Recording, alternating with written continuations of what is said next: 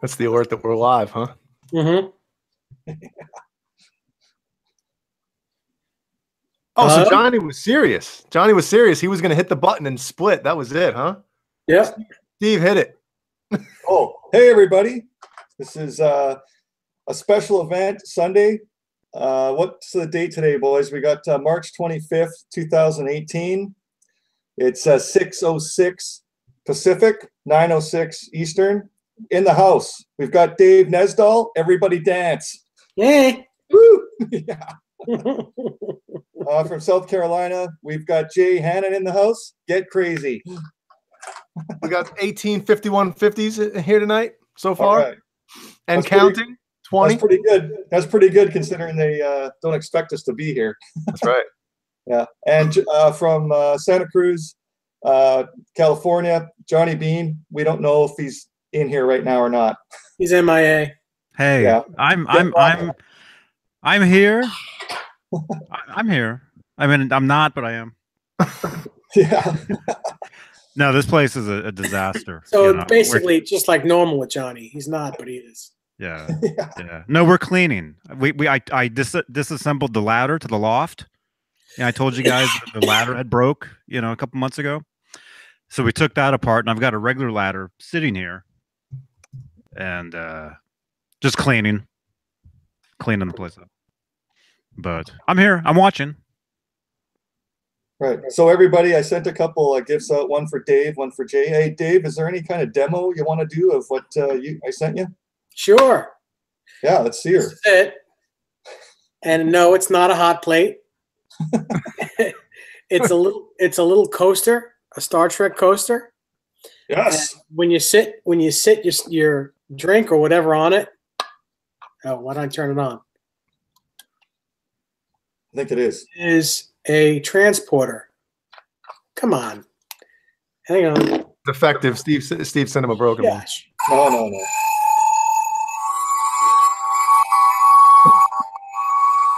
You're gonna get transported. It makes the right sounds. There's two different sounds that it makes. And watch, I'm going to make this bottle disappear. Hang on. See? Oh, it's disappeared. So what it was is he has another one in his bedroom. So that bottle of lube went from his computer just now into the bedroom.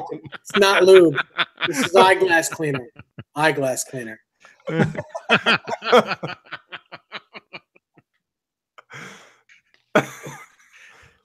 It's the guys that don't get it much that talk about it so much. Oh man, Jay, that means if what you drew on there, that means it would vanish. Dave got the transporter. I got the lube. That's what Steve sent. Yeah, right. No, I know Dave's a big fan of Star Trek. So if I see anything that looks pretty cool, and I know he likes things that have sound effects, so I couldn't resist. Had to be done. Thank you, Steve. It was an awesome gift. And plus, I know the time frame now. If I send something on a Saturday, you guys pretty much. I think you got it yesterday, Dave. Yeah. Yeah. So that's a week. It takes a week to get there. So I know that. And Jay, you just got yours today, right? Yeah, Sunday delivery. Can you believe it? Awesome. Yep. Sunday delivery? Yeah. God. 7 days a week. They have nothing better to do in your town. No, they don't. So Dave, it has a light that comes out of it, like the bottom. Not the yes. There's a light on the bottom. Oh. Okay.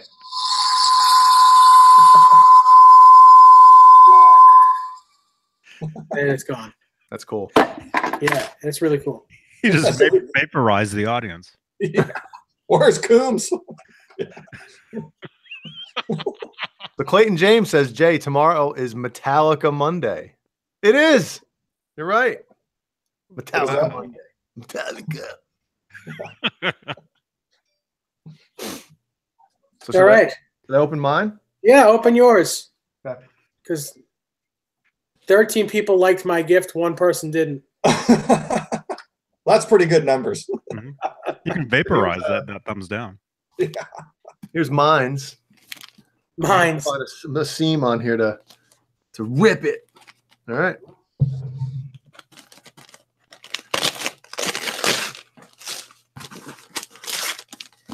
try not to look as I open. And whenever you guys get something from me, don't be fooled by like the box, what it says on the box. You got to get inside the box. Oh, good. We try to get in the box whenever we can. Yeah. All right, where the heck is my? Oh, so that's not a Celestian speaker in there? No. All right. Am I going to ruin anything if I cut too deep? Yes. Okay. Whoops. Yeah.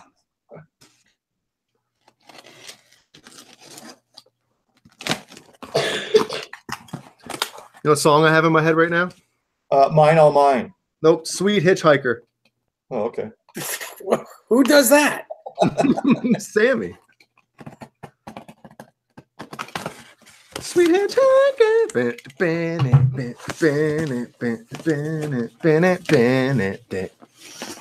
Angle this down or something into the crotcheteria. All right. Shall I read the note first? Sure. Yeah. I always send a note. Oh, to Jay, thanks for being my late show rum buddy. Enjoy, Steve Anderson. That's cool, man. Oh, man. Oh, wow. Very cool. That is the very first issue of the Inside magazine. Probably what, spring '95, somewhere around there. This is the first issue? Premiere That's issue? the first issue, man. Oh, wow, dude. Yeah. Yeah, you'll get a kick out of that. Issue Yeah, one? there's, You're right. Spring '95. Yeah, there you go. It's in great shape. It is. Oh, yeah. You know, Pages aren't sticking together or nothing. Not yet, anyway. Not yet. That'll be later on tonight. Yeah, so that's from our buddy Jeff Hausman, who runs the Van Halen news desk, the Van Halen store. That's what he graduated to from Eruption Video. He used to run out of Rolling Stone magazine, and so that's what he did next, was the Inside magazine. There's a good. Does he still have those? Does he still have them? No, there were 16 issues, and then he went off to just sell the merchandise out of his house. Yeah, there's a good centerfold in that one, Jay. You talking about this one? The Cabo Wabo? Yeah, and Eddie's got this good shot of the red Ernie ball. Yeah. Yep. He's got 2 cigarettes in it. Yeah. So that would be the last time Van Halen played the Cabo Wabo. They only played twice. So that photo's from 1992. Uh-huh.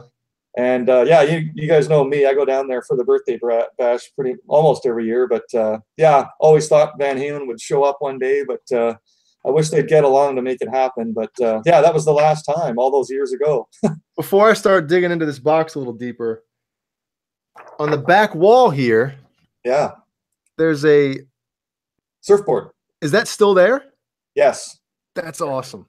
But if you look at photos of the club now, Jay, there's way more paraphernalia up there. Like back then, there was just the Cabo Wabo sign behind Alex there and the surfboard. And that was kind of it. It was pretty simple back then, the first couple of years of it. But then, yeah, Sammy just changed it up as the years went on to make it more entertaining. Then they had pool tables in there around probably 1995. Then a couple of years after that, there's a basketball hoop as you walk in on the left-hand side. So things changed over the years. They don't have the basketball hoop or the pool tables anymore because he still fills the place. Well, his birthday bash week or New Year's, Cinco de Mayo, yeah, they fill the place still. Look at this little thing about it's got Eddie with. I mean that his guitar right there looks pretty new. Well, that's not the original one. That's the one from '93. Oh. Inside look at the EVH Music Man. Yeah. Awesome. And, there's a second to last page there. I got the information from Jeff. If you look at the second to last page, Jay, there, the Sunday afternoon in Jurassic Park. So that video never was released, but it was actually for the song Unchained. That's a bit of an inside, well, ironically the inside, but that's the inside scoop on that video that was never released. It was for the song Unchained, but they never released it. With the dinosaur in that bottle photo. Yeah. Yeah. I know, I was trying to think of it myself. like years ago. I was like, wow, Fair Warning album. I mean, that's the clothing that they're wearing, but what song would that be that has to do with dinosaurs? So I guess it's sort of Unchain the Dinosaur, I guess. And it never leaked? No. The video never leaked? No. Wow. And there's Sammy with his OU812 Kramer. Well, that Guy Fieri has now, right? Yep. And we just watched a Guy Fieri show. Ironic. Yep. And there's more in here? Oh, yeah. What are you kidding me? It's a huge box. Oh, wow. Steve, you son of you butt of a sitch. What did I get? Yeah. I can't remember. Oh. Oh, that's too funny, man. He bust these open. Oh, the tiki mugs. Yeah. Oh, wow. Oh, that's so cool. Yeah, man. Now we can hook up. Now I'll be using these on the show. I know. I was sick and tired of those plastic cups you're drinking out of. If you're having a rum and something, you got to have a tiki mug. Oh, that's cool. That's funny, man. Oh, and they have a And da. Hasn't even opened them yet. yeah, I just loaded just by looking at them. So, Steve, I don't know if you saw this, but they wrote, whoever you ordered these from, there's a note on it for you. Right on. You want me to read it to you? Yeah, go ahead. It was from, hold on, let me fix my cam here. It's from somebody, Aaron. Should I read it in Aaron's voice? Thank you, Steve, for your purchase of these swanky big mouth tiki mugs and coasters. It is truly appreciated. I am sure your guest will love umbrella drinks in these fun. What the heck is her handwriting is weird. How do you know it's her? Yeah. ERIN. It better be. No. Aaron Kanata. My buddy Richie, his son's name is Aaron. It's not double A? No, that's Aaron. That's my middle name. Double A? Yeah. A double MCO. for you wrestling fans? Double A, MCO. Well, Dave was named after like Elvis Presley, right? Elvis Aaron Presley. That's right. Awesome. Well, I didn't even know that. now I have to Caleb says that's super creepy. I can't wait till the Friday show. Yeah. Ah, Even I do. start now. Yeah. I drank a lot last night. I can't do 2 nights in a row. Oh, no, if you start now, maybe Friday you'll actually be on the show. Well, if you guys didn't go on at 1:15. What else is in the box there, Jay? This one? No, the other one. Oh, there's what? There's more in there? Jeez, man. And it's not even my birthday. Well, that's what we do here. We send random gifts to keep everybody happy all year. Oh, there is more. But wait, there's more. Oh, that's okay. Tiki coasters. There it is. Okay, I thought when she mentioned them, I thought maybe they were in the box with them or something. But that's Oh, no. yeah, I got a special spot right here for them. There you go. Cool, man. Should I read that in Aaron's voice too? No, I'm joking. And the handwriting too, you could tell it's a girl. Really? Yeah. Look at that. I mean, come on, man. You know? Neat. Well, Steve, thank you very much, dude. This is really cool. I really Actually, the whole Elvis Presley thing, just I gotta show Dave a photo that I have, and I got a story to tell. Hold on. Okay. Ron. That's Yeah, that's right. Ron.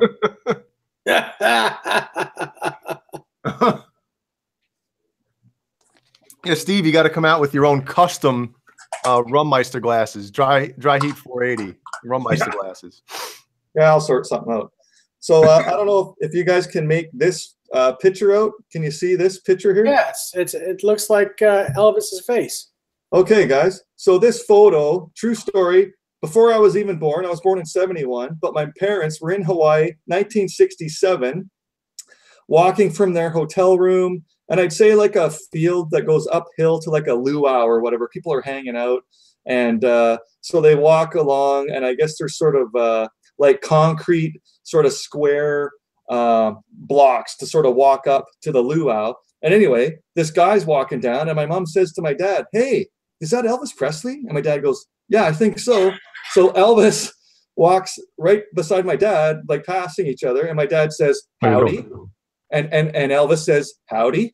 And my mom grabs a camera that took this photo. So it's sort of half color, half black and white, the way it sort of developed, like the sort of a side profile of his face. And you know how nuts people are down in Graceland and stuff, right? I mean, this is a photo that like nobody down there or anyone else has seen except sort of me and family members, right? Yeah. So who knows, right? Who would value something like that? I know there's just people that are crazy about Elvis stuff, right? But yeah. Well, you have a one in a that's a yeah. You know, that's the only picture. Well, I mean, that's as crazy to an Elvis fan as, say, the 5150 guitar photo picture that no one has seen yet. Like, the latest photos of that guitar or whatever. You know, that's like, you know, oh my God, I'm a little child again. Anyway, I haven't gone on eBay and searched yet, like what an Elvis rare photo would be worth, but I thought it was pretty interesting anyway. I want to bust one of these open. Jeannie says, "That's awesome." Yes. Beanie loves Elvis. Awesome. Really? Yeah. Huh.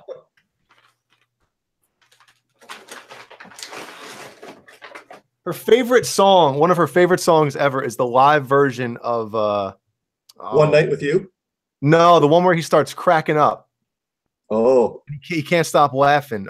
Jeannie, list the song in the chat, please. Teddy Bear? What the heck is it called? But if you go on YouTube and type it in, and it is really funny. He just loses it in the middle of the song and can't stop laughing. It's really is that the one where he's wearing like an all leather suit and it's kind of like a square stage in the middle? I've only heard the audio. I don't know if there's video to it or not. But if you're lonely tonight or something tonight. If you're lonesome. Yes, tonight. Yeah, he loses. It's really funny. Is it possible that Dave might have played that song live with his wedding band at some point? No? Maybe not. I don't know. Maybe. Maybe. Yeah, you're right. There you go. Are you lonesome tonight? Cool. How could three people not like this show? I mean, we're bringing it to you on an off night, and it was a gift opening. And there's like gifts. What's wrong with you? Jealous if they had no gifts. My God. Yes, don't watch the damn show if you're going to turn it on. If you're going to not like it. Say who you are in the chat. Yeah. And Steve will send you something. Yeah, right.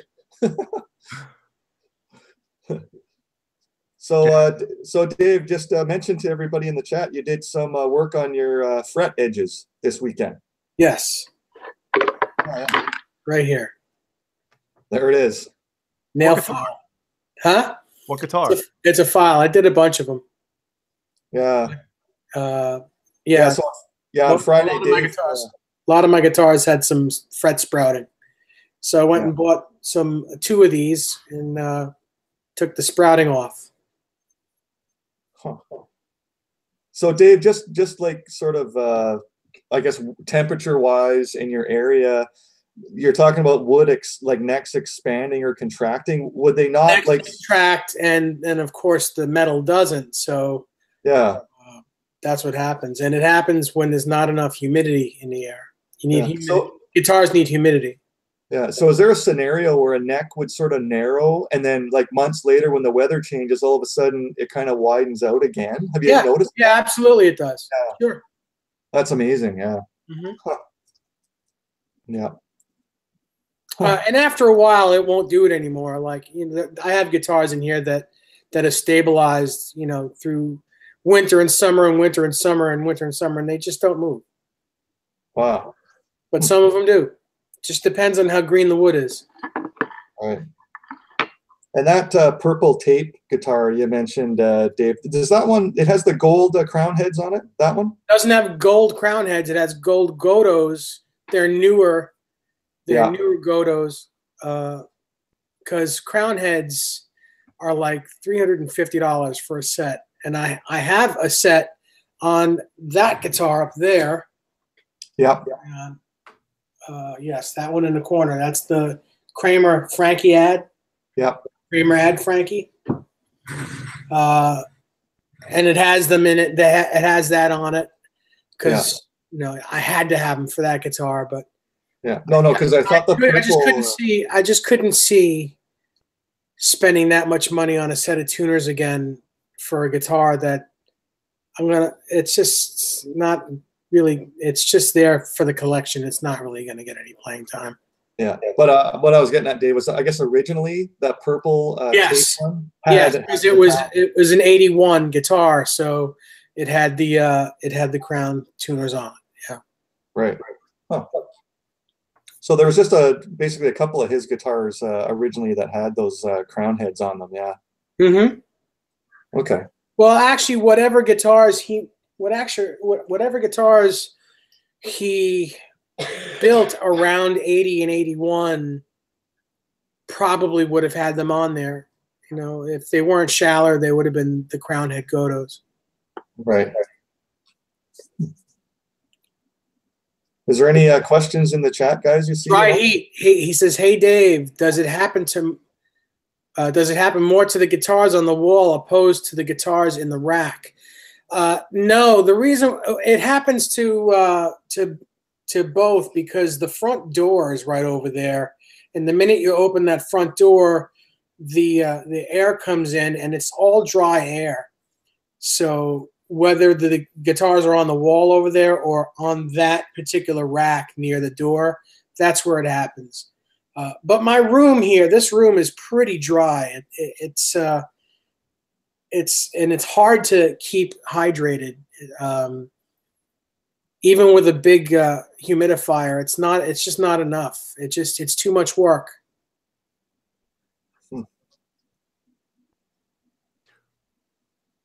I'm reading the and Sully dude now he says, if you file the sprouted edges, won't they be a bit short when they swell up again?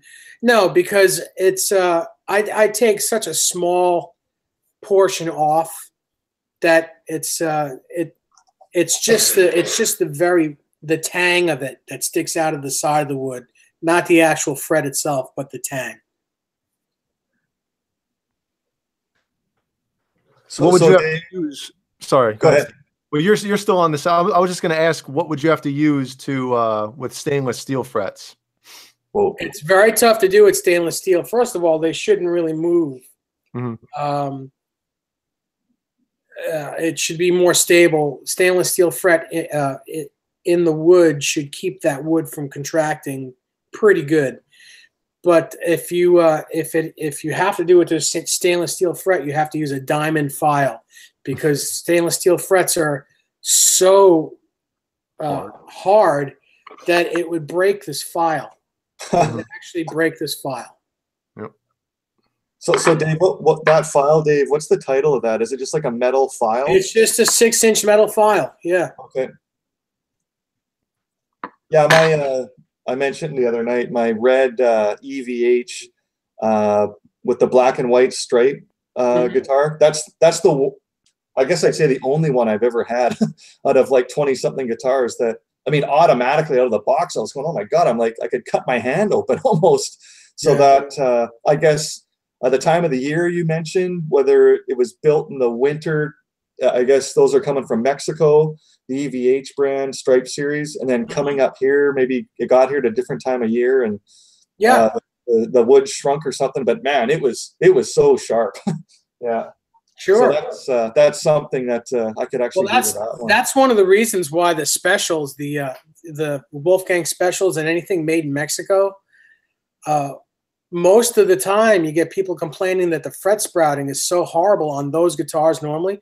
Well, yeah, they're coming from a very humid area and usually going right into a dry area. So that's why they do the fret sprouting. Right. Oh, so you had heard of other people complaining about that? Oh yeah, and it's not, I mean, even me, I complain about it. I've had a bunch of EVH Stripe Series guitars that had the problem. I've had some Charvel, some made in Mexico Charvels that it's everything that comes out of like a really humid area. The stuff made in Mexico, especially. Right. Jay, have you ever had problems with fret problems on the edges? The Mexican neck on this striped guitar. Oh yeah. Oh yeah. And the USA neck is bad. The stainless steel ones. Oh really? Yeah. Well, I would imagine that room you're in is really dry. And I live in South Carolina, so it's not that dry, And what's the status of your EVH Signature Series guitar, Jay, the black one? The replacement, that they told me it's not going to another month. Oh, okay. Yeah, they added a month to it. And that was a month ago they said that? No, this initially was supposed to be the end of March, and then I emailed what day was it? Wednesday or Thursday of this past week. And they just said, you're looking at another month. So, whatever. Shaft Daddy says, hi, what's your opinions on Wolfgang Standards, please? I think they're great guitars for the money. They're, if I was to get them, I would make a couple changes. I have made a couple changes. I have one, and I've made a couple changes, but alone, just by itself, for the money that you spend on that guitar, pound for pound, it's a great guitar. Pound cake for pound cake, it's a great guitar. Yeah.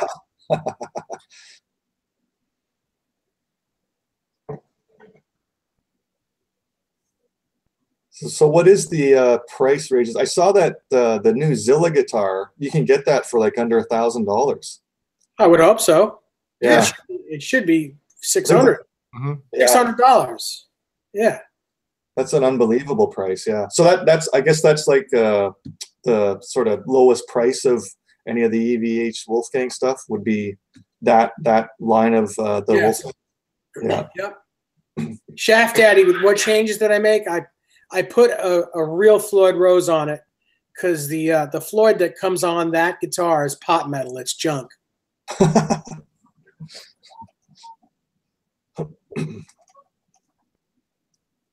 And which model of Floyd do you put on, Dave, exactly? Is it like an original? I just put an original one on. Yeah, I didn't put an 84. Oh, just okay. Put an original. Yeah. Yeah, this one here. So this was the first modification I did. This is the 84 on here that you guys recommended. So this was the first guitar I put one on. And yeah, immediately I was like, I started changing out all my other ones too. With it. So, yeah. Wasn't just you, Jay. Well, if it wasn't for Dave, I wouldn't have done it. I mean, I was questioning. Yeah, no. That's an echo here, man. Like all the things we've learned the last year or so watching this, it's changed the game. And even me now, I'm like retiring guitars I play live because in a month I've got the Musicraft Pacer body coming with the Charvel neck to do sort of my own personal build. So yeah. Cool. All because of the guys here. Very cool. Michael Smith says Jack White's EVH is badass. Michael Smith, you got to watch. There's a song called Over and Over. It's Jack White's new video, and there's 3 Wolfgangs on it. There's that Wolfgang custom 3 pickup that he has. There's an all blue Wolfgang and an all white Wolfgang with pinstripes on it in that video, and all 3 are killer looking. And they're all customs. They're all real Wolfgangs made for Jack White. Oh, so they're sort of custom made for him, Dave, you were saying? Yes. Yeah. Oh, wow. So that could be even a Chip Ellis type thing, perhaps, maybe. Well, someone made them for him at EVH. Yeah. Yeah. I would imagine that those guitars needed to have Eddie's okay to make, though. Yeah. Oh yeah. I guess that's another. Oh, sorry. Go ahead, Dave. Mr. BHB. Bruce Who Man. is that? Who is that? Bruce? Yeah, that's Bruce. Belated birthday. Says, Yeah. wait, so what Floyd Rose comes on a Wolfgang special, Dave? It's an F1000. It's the Korean-made Floyd Rose, which is a good Floyd. It's still not an original or an 84 reissue, but it's much better than the one that comes on the standard. So I mean, the Floyds that come on the specials, I would keep on the specials. I wouldn't change those, but the ones that come on the standards, I would probably change. I would definitely change. You know, that's what I would definitely do. And Dave, you've always mentioned that you have a really good deal with Floyd Rose. I guess they're out in your area. Are they in New Jersey? I think it is. They are in New Jersey. Yeah. Oh, okay. Yeah. Yeah, I have a relationship with them, so Right. it's a little easier for me than most. But anyone can order from them direct. Yeah, I have. Yep. Mm-hmm. Tell him I know David Nesdall. Yeah, right. No, don't. Really? You don't want to say that because then I'll say, "Who's that?" All right. All of a sudden, 57 people are calling. Yeah, I know Dave Nesdall. I know Dave Nesdall. You can say you know me if you're going to buy about 100 of them. Yeah. Then it doesn't matter. But if you're just buying one, they don't care. No. Oh, Jay, I was going to ask you a question. I actually asked on Facebook. I didn't get an answer. But there was a drink that came to the table when we went for dinner on Friday that Jeannie held up. It had some kind of smoke coming out of it. Remember what that was? You know what? The guy brought it over. Yeah. And I thought it was a drink. Yeah, so did I when I saw it. It wasn't. It was like a decoration. Like, oh, hey, check this out while you look through the menu and pick your drinks.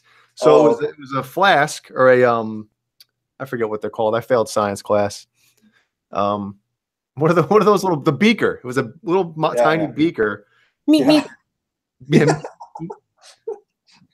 And it had beaker red liquid, but then there was this little thing they put in it, and it was smoking like crazy.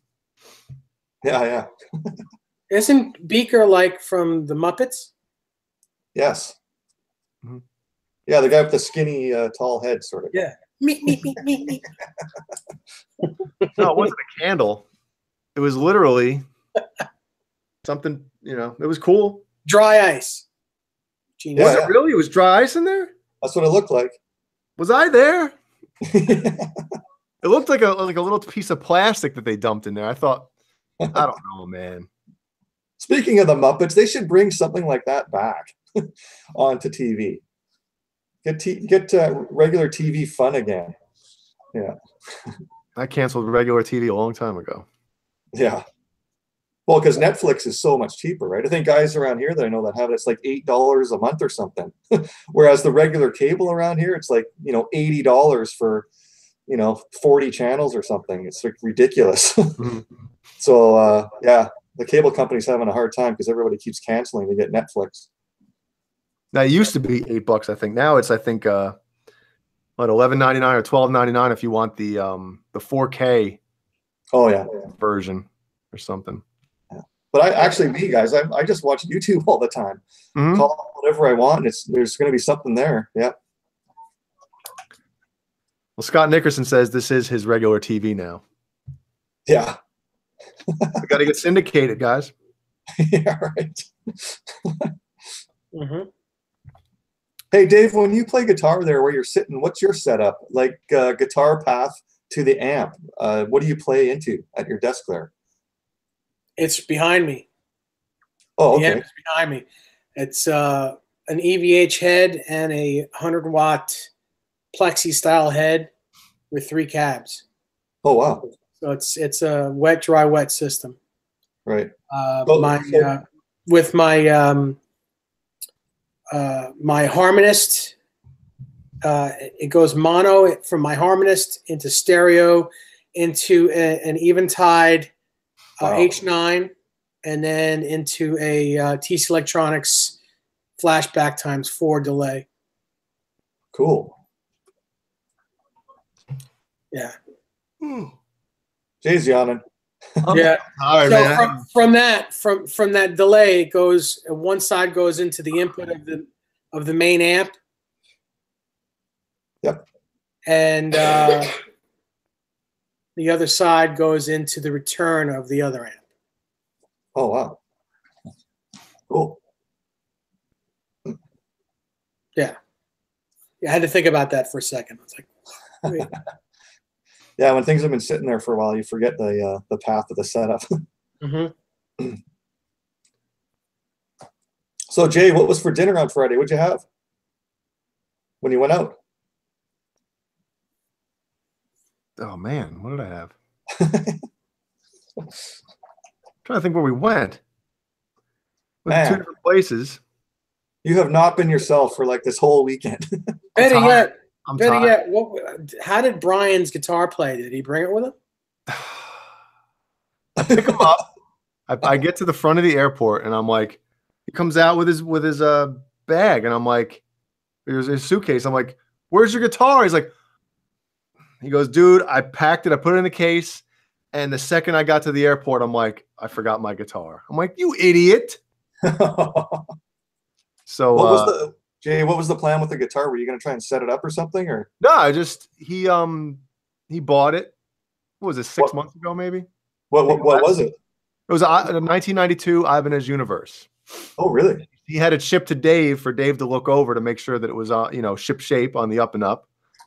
And so I told him, when you come down here, bring it, and then bring it, and then. The initial plan was to do the late show Friday. Yeah. But I mean, I wanted to get on there even when you guys went on late. Yeah. He went to sleep at like 12:30 that night. Yeah. And it was just it was I'm still trying to catch up a little bit. Yeah. What color was his Ibanez? Same. It's the black with the green, except he still has the original pickups, and his pick guard is black and green, like a swirl kind of. Oh, okay. Yep. Yeah, Ken Stowe says, who the hell forgets their guitar? I know. And he only had one bag to bring. What are you doing? I mean, it could be worse. At least he didn't forget it like in the street or something, or in the front yard when he was getting to the car. So your friend Brian there, Jay, did you go to school with him, or was he in your band at some point, or? No, he was a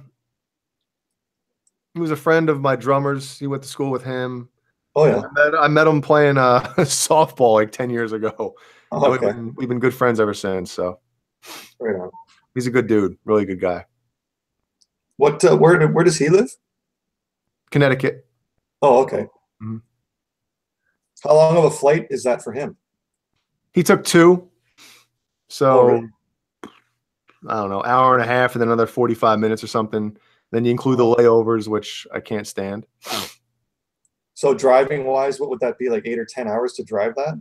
If he took Connecticut to South Carolina, that's probably about 13 hours. I'm thinking. Oh, okay. Mm-hmm. Yeah. Yeah. So he was just there for a couple of nights, Jay, and that was it? He got here Thursday night at 10:30. I picked him up. Yeah. And then I drove him to the airport at 2:00 today in the afternoon. Okay. So it was quick. Yeah. Cheeto Taquito says, speaking of which, why is the MXR 5150 overdrive so trebly? I bought it online and I was kind of disappointed. Any suggestions? Yeah, turn the treble down. If it's too trebly for you, it's not the right pedal for you, because it should. I mean, it's Eddie Van Halen's sound. It sounds like a 5150 amp. So if it's too trebly, try turning the treble down, even if you turn it down all the way. Or maybe your EQ, your amp needs to be EQ'd differently for the pedal. I was gonna say, what amp is he using? Yeah. Oh, hi, Johnny. Oh, hey, Hey, nice to see you. thank you. Yeah, my camera's not even set up. Oh, I'm here though. I'm listening.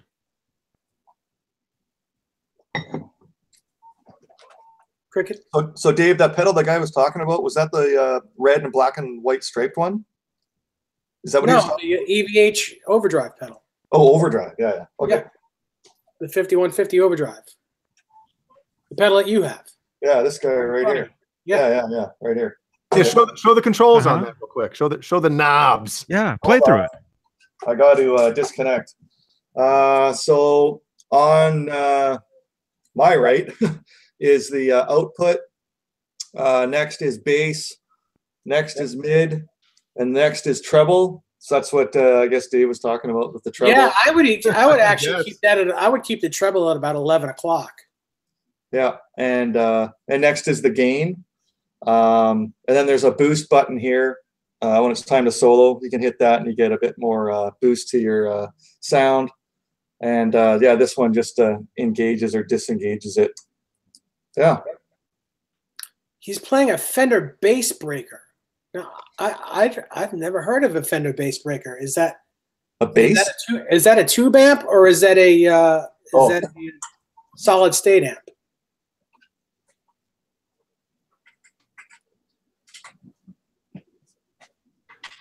So, Steve, have you done a little AB yet with the two mini EVH amps?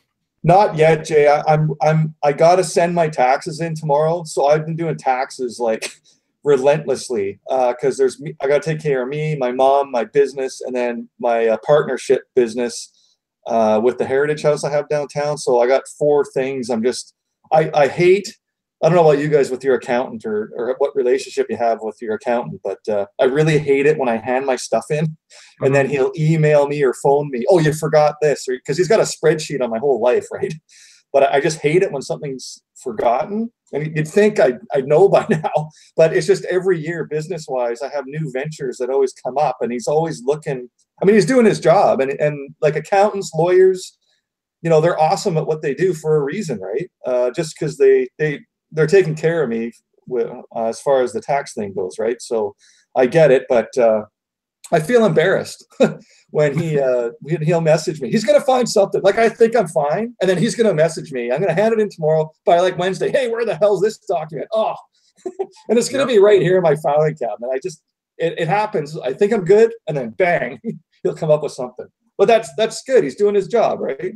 Yep. That's why he gets the bucks from me.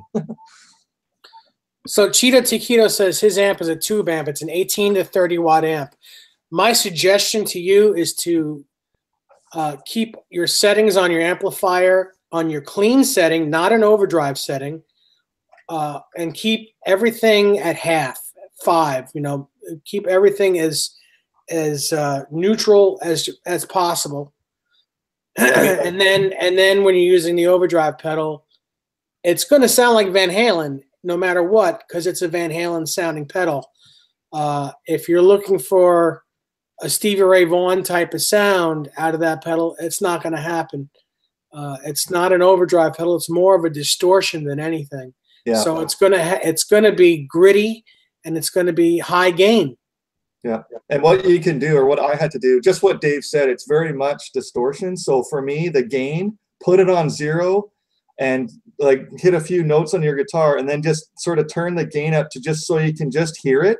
And then let the output volume on the left determine the rest of it. Like put it on, I go by the clock system, right? So I'd say like 2 o'clock, but put the gain really low. And then you'll get like overdrive and not as much distortion out of the pedal. Because, yeah, for me, too much, it's just too much distortion. So if I put the gain really low, it's sort of less like that full on distortion. Mm-hmm. Yeah. It's not really a pedal. I mean, it's a usable sounding pedal for 80s rock and roll, 80s, hair rock and roll. I would even go hard rock. But if you're in the local blues, blues band, your local bar playing band and you want the sound that everyone has, that's really not the pedal you want. You know, if you're going for that, I mean, that 70s sounding rock and roll, blues, rock, it's not the sound. It's, you know, it's more of a hard rock. Yeah, and I guess my like my other setup that I normally play with live, I've got the Boss yellow, I think it's called Overdrive SD1. Yeah. Yeah, like that one. I mean, that's something that someone could try as well. Like it's got less distortion than the 5150 does, but that's the one. Yeah, much. Yeah. So that's the one I use on my setup. I have like a chorus, that, and a phaser, the Phase 90, the orange pedal, and a wah pedal, and then an Echoplex at the end of the line into the amp. So yeah, that's just something the guy was mentioning, whoever that was, he could try that Boss yellow one. Yeah.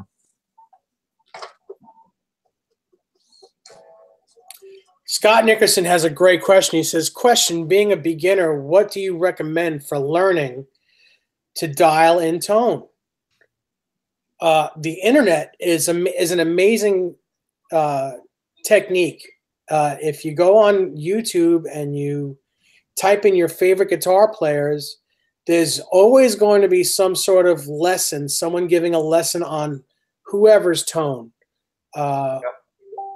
It's just, it's really cool if you want to learn about tone, and if you want to hear something before you buy it, definitely use the internet. It's something I wish I had growing up. I would have saved a lot of money. Yeah. Yeah, and also depending on what amp you have. Usually, if you have, I mean, any amp, you could really just go online and search like settings, blah blah blah amp settings, and there'll be forums about it. You know. Oh yeah, it's crazy. Yeah. Sorry, the guy that asked that question, Dave, what tone was he going for? Did he he just wanted to know, being a beginner, what's the best way about looking into getting good tone? Yeah. You know, basically, also, you know, your ears are the most important part of your body. If you can hear it, if you know, whatever sounds good to your ears is what's good. Just listen to your favorite guitar players and try to emulate their tones. You don't necessarily have to keep it, but it also helps your ear. It helps train your ear to know what you like. Yeah. Because in the meantime, as you're trying to find that sound, you might go, hey, man, you know what? When I had a certain dial a different direction, it sounded better to me. And that's kind of what it's all about, to get your own sound, right? Mm-hmm. Yeah. But I just, there's all kind, even not just like fans of bands and saying, okay, here's the tone. This is what you need to do to get that tone. Sometimes the actual artist will sit down there. I mean, one of my favorite guitar players is Robin Trower from the early 70s. He was considered the white Jimi Hendrix at the time, man. And you want to know something? He was out before Hendrix. Hendrix actually listened to him, and all that stuff you hear Hendrix playing, it's him doing Robin Trower.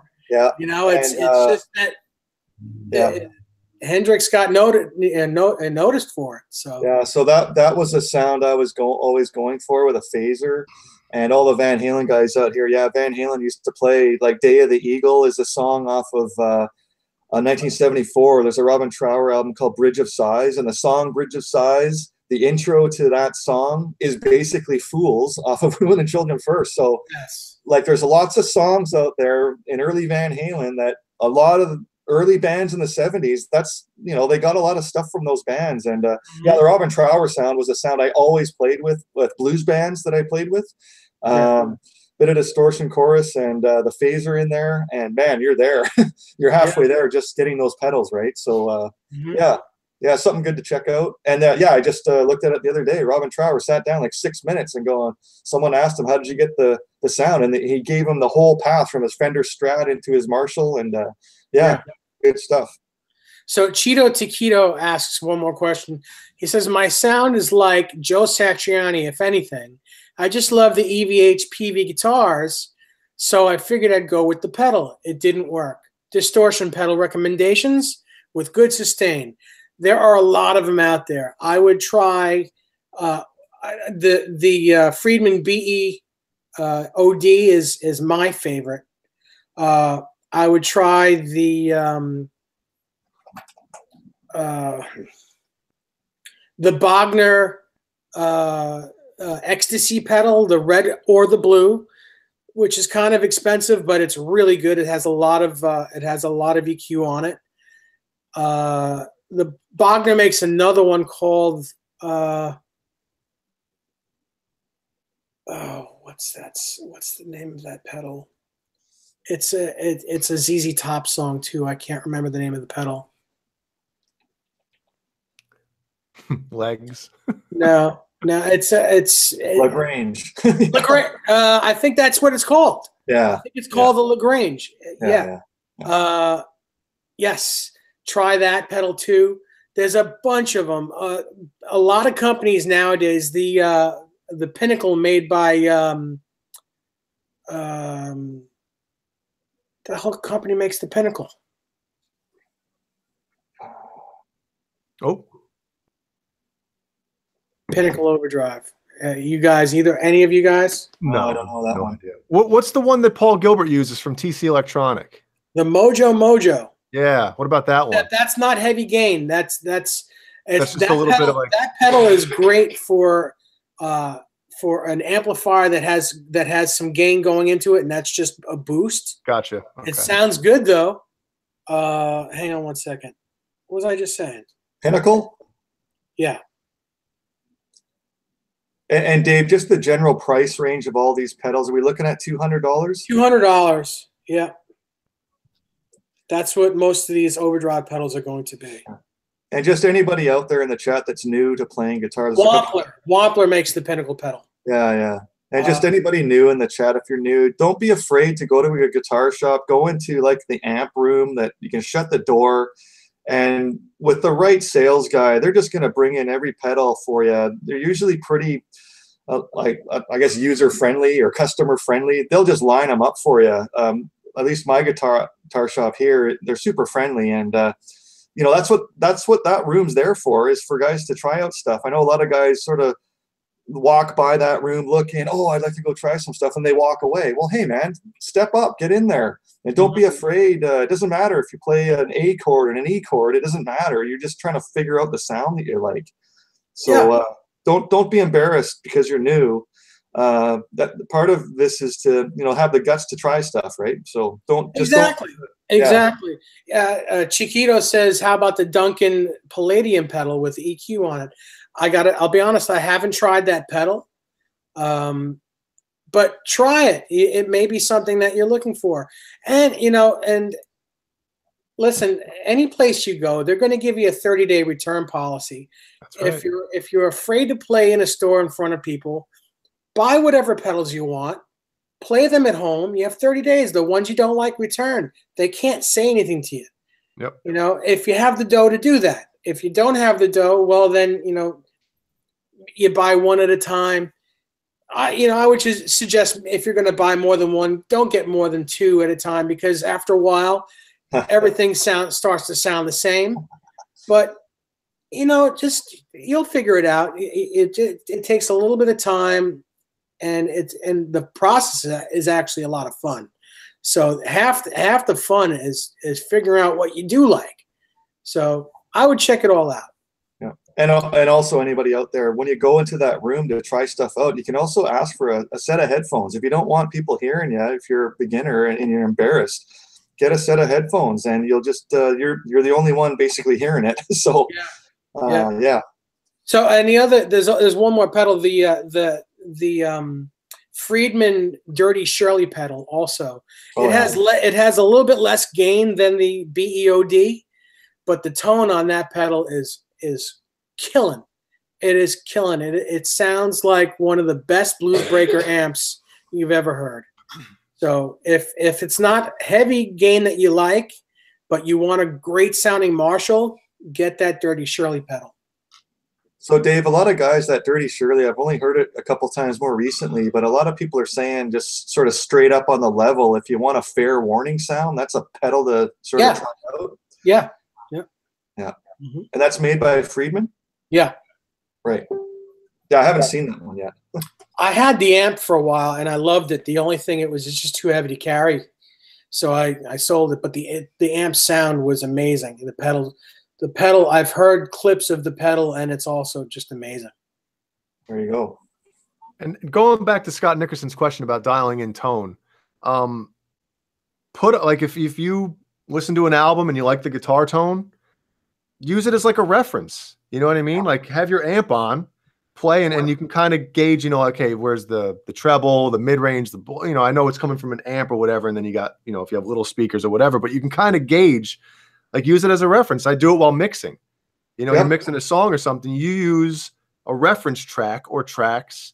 So, because like what Dave was saying before, your ears kind of get used to something after a while and everything can kind of sound the same. So you keep going back like, oh, this guitar needs more treble. This guitar needs more treble. Next thing you know, the mix falls apart. So you keep going back to a mix that something that sounds like.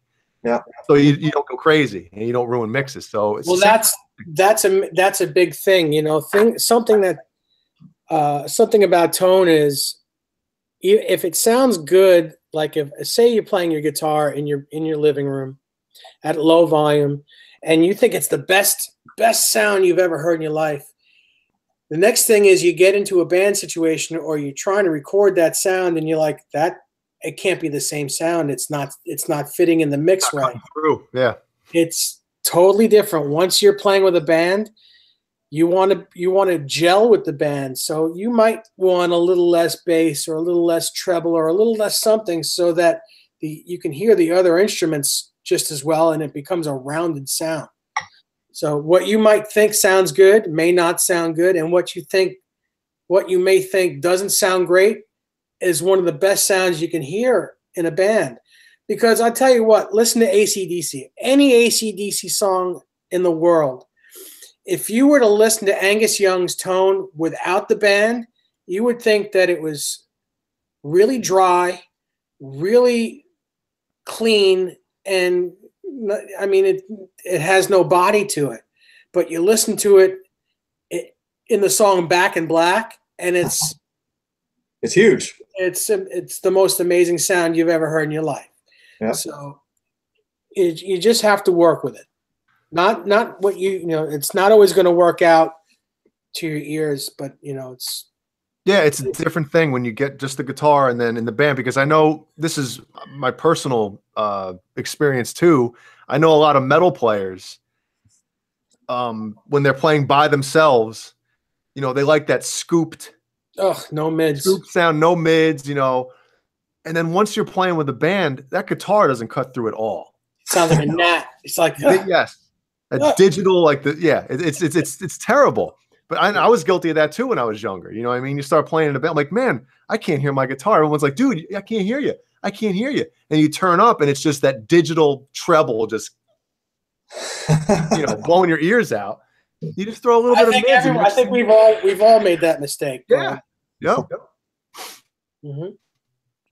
And also anybody in the chat, if you're new, what Dave said, the actual whole album Back in Black, that's a really good reference point. I'd say to you, it's a good record to just learn beginning to end. It's all there. It's one of the biggest selling records ever.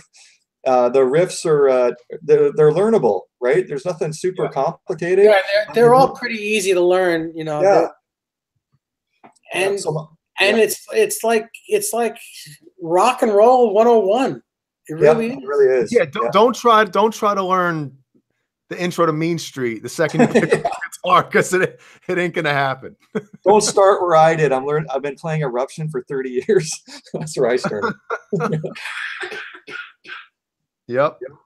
But what Jay was saying about sitting in a room listening to a record. I mean, I did it, guys. Back to the Robin Trower thing. That intro to Bridge of Sighs. He's just hammering at the second fret. The intro to the song, and same for me. I was just, until I heard, had my phaser on, and am I going to be at like 1 o'clock? Am I going to be at 5 o'clock with the phaser? Like the whole thing. Just being able to listen to the record and play at the same time and adjust your pedals till you get the sound you want. I was the same thing. Yeah. Yeah, and I think it'll help you develop your ear too. Oh yeah. Because you're listening. It's not just playing and it's like, yeah, I think this sounds cool. You're hearing somebody else's tone, somebody else's sound, and you're like, okay, well, and then next thing you know, your ear, you start listening more, and your ears develop that way. Yeah. Mm-hmm. Yeah. This is more information that we've given in the last 17 shows. Not 18, but 17, yes. And we did it all in an hour. You betcha. Amazing.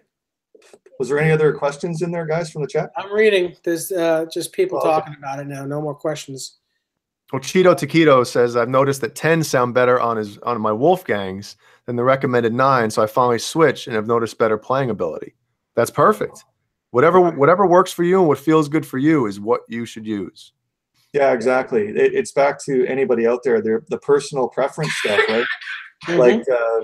Like even going further, like Jay Hannon himself, right? Like playing nickel frets for basically probably his whole life, and all of a sudden he tries stainless, and his whole world has changed. So don't think it doesn't happen to guys who have been playing for 20 or 30 years. There's changes with guitars, like, I don't know, 6 months every year. There's new things coming out all the time, right? So it's all trial and error. And so, yeah, you guys are doing the right thing. Figure it out what you like. Well, yeah, awesome. What you just said about the Wolf, talking about the Wolfgangs. Yeah. Normally, I've always used, what's the name of it again? The super light top, regular bottom. It's like mixing 9s and 10s. Yeah. You know what I mean? But on the Wolfgangs, when I first got them, that's what I was trying. And then I put 9s on, 9 to 42, and I was like, holy crap, this feels better. Well, you know what I mean? I've gone backwards too. I've gone both ways with strings. Mm-hmm. When I was younger, I played everything I played had 9s on it, and then I went to 10s on Fender and Gibson stuff, and I always stayed on 9s on everything Floyd Rose. Mm-hmm. And then on my Fenders, I went to 11s, and I played on 11s for a good year. And then I got hand problems with 11s, and I went back down to 10s, and now I'm playing 9s again on everything. Yeah, and it's like Jimi Hendrix. The way that Jimi Hendrix got all those bends is because he was playing 9s. Mm-hmm. And listen to his tone. Anyone who says Jimi Hendrix had bad tone, to get their ears checked, and he played on 9s. So did Clapton. Clapton plays 10s now, but back in the late 60s and 70s, he was playing 9s. They were all playing on 9-gauge strings. So, they all had great tone. So you can get great tone playing 9s. Yep. Anyway. The only thing I will say is on my 7 strings, the low B, those are the ones I use, 9, 11, 16, 26, 36, 46. The 56 is the low B, because a 52 is what comes on those things. It's a 9s with a 52. Right. And I'm telling you something. I mean, if you're playing metal on those things and you have a 52 as the low B, that thing's flopping on you. Boom. Well, I know that Vi uses a 52 on his. Yes. And you're not going to say that his low B string is floppy. No. But I'm more of an aggressive player, though. Like when I'm playing metal, it's full on. When I'm chugging stuff and palm muting and ringing out, I play harder than normal. Mm-hmm. So that's why I even tried a 54, and I was like, I still need that. So 56 worked for it. So cool. Whatever. So did you guys get Johnny's text? I didn't. He's gone. Oh. He's gone. So we can either say goodbye at any time, or he said he'd be back in a half hour, and that was about 10 minutes ago. And quite frankly, I would love to stay on here, but I can't be on all night. I can't either. I have to go put Ellie to sleep. Oh, yeah. In a minute. Sorry, Jay. I just got one question I need from you. So when you buy a set of the seven. I don't have a seven-string guitar, right? So I sort of have no idea. So you're saying that you buy the set, and then the low B, you have to go like buy an individual string from your guitar shop or somewhere. Yeah, when I order them, they make certain. Every company now I think makes 7-string sets, but they usually only make like 1 or 2 different sizes. Okay. So usually what I'll do is I'll get a 6-string set and a single string. Okay. Because they don't make the size, the pack. That's how I had to do it when I had 7 strings. They didn't make 7-string sets yet, so you had to buy the set of 6 strings that you liked, and then get a 52 or a 53. Yeah, that's ridiculous. So when the 7 strings were first coming out, you couldn't buy a set of. Yeah, no companies made them. Yep, that's amazing. But yet you buy a guitar that is a 7-string guitar. Wow. Yeah. Yeah, but when you went to a music store, I swallowed too soon to get what I was trying to say out. We got you. I'm sorry. Yeah, but we all know this. When you went to a music store, they have all the sets lined up, either hanging or whatever. But then they have the boxes with the individual strings in there. I mean, right. I don't know if they still do that, but that's what I remember. Mm-hmm. So it's never a problem. Fender Guru says he loves this show. Thank you. Oh yeah. It's only because of people like you, Fender Guru. Fender Guru, he always says great things, and I think he's in New Zealand. So that's I don't know if that's the only person we've ever had from New Zealand. Well, I want to know what got unboxed. Scott Nickerson. Oh yeah. Well, Steve sent me. I already took them out of the box, but Steve sent me some 4 of these, basically rum glasses. So tiki mugs, ceramic tiki mugs. Yep. So on Friday night's late show, I'll be using one of these. Wow, we'll those are so cool. I'm gonna have to find those for my coffee. Well, Dave, you're talking to the right guy. I can send you a set. Well, I don't want you to have to send me a set, because then it makes Jay's gift look less special. So no, thank you. Why? Nah, I'm not like that. No, thank you. I wouldn't get upset if I wouldn't get upset if everybody had the same stuff. Well, I tell you what, if you decide you want to send me those glasses, let me know if there's anything I can send you. Oh man, just not a guitar though. No. Just those Dave Nesdell at AOL.com pics. You want those? I'll send you a whole. I'd love a Dave Nesdell pic. How about I send you a whole bag of like 144 of them? Wow. Well, that's beyond nice of you. Oh, and a big update from David Allen Wright. So stuff is getting shipped from Europe, England. Sorry. Yeah, I know. Jim Francis sent me a picture, and I was like, I'm thinking to myself, well, I'm not getting that because Steve Anderson's getting mine. And Jay also got a set of coasters, and Jay, I sent him the first issue of the Inside magazine. Sorry.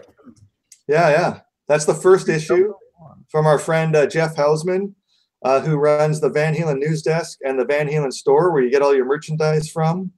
And so that's he had 16 issues of that magazine, and that was the first one. So I know Jay's a big getting to be a bit of a magazine buff. So I said, you know what, he's got to have the first issue. So that's what I sent him, that one. Did you tell him? Did you call Jeff to order it and tell him you were going to send it to me?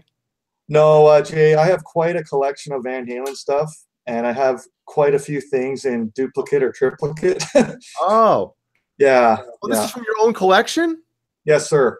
Oh, Steve, that means even more, man. Thank you. No, it's all good, man. I know I've stacked it first. Yeah, right. No, it's amazing, guys. It's really amazing for me, guys, because I know I haven't met any of you guys in person, but it's been amazing, this whole cyber world, and seeing the show first of all a year and a half ago, and now being able to be on it. It's a real honor, and say it a million times, thanks to Dave, and everybody can look at his guitars on the back wall. And I did my first build. Would have never happened without these guys' influence.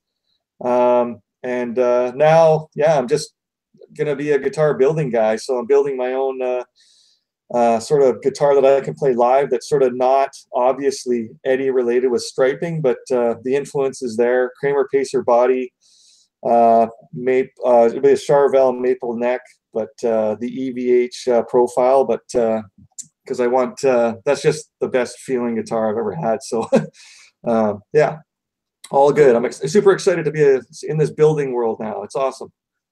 Awesome. Yeah. Well, on that note, I got to split. I have one thing to say. Energize. Oh, something's gonna disappear.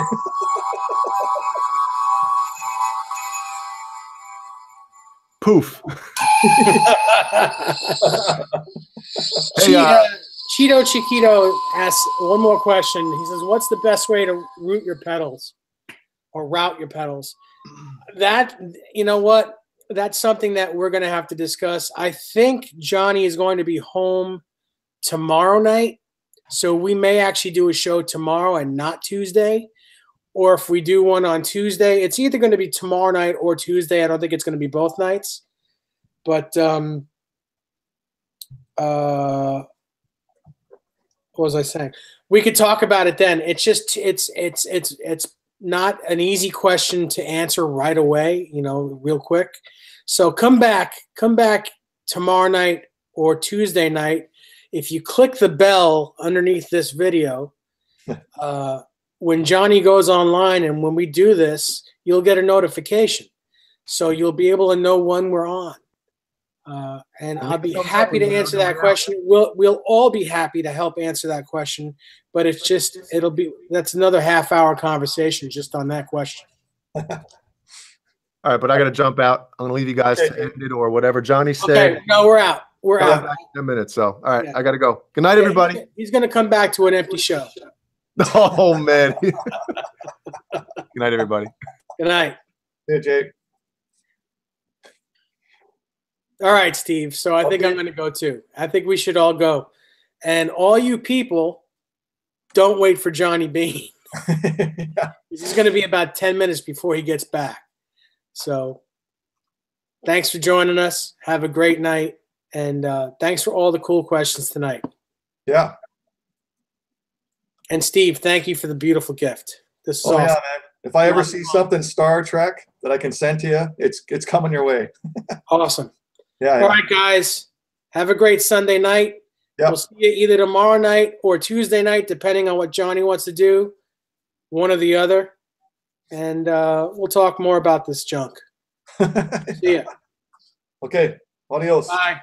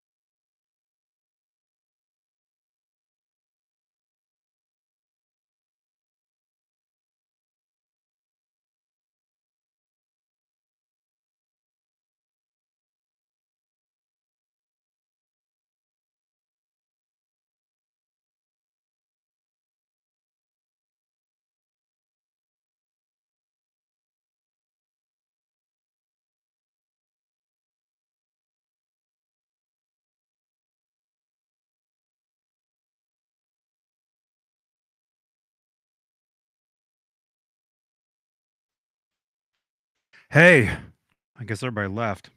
Sorry, my car battery died, and so I have to go get a new one. It's been a crazy night. All right, see you guys later. JohnnyBean.com. Good night.